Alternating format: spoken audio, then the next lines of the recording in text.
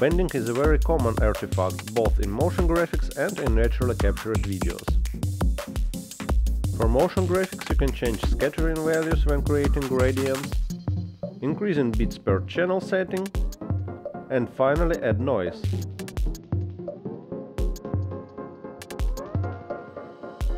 But it won't help you if you have video footage and bending is embedded in the low bitrate codec.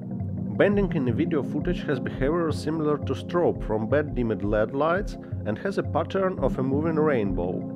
Because it's not static, we can use information from nearest frames to delete it. And great news, you don't have to do this manually. There are a lot of plugins that are made for strobe removal. I will use the Flicker plugin from Digital Anarchy. Slow motion halo preset works best for removing bending artifacts. After that you can denoise, add nice grain to your taste and do color grading. Done! Clean footage is ready.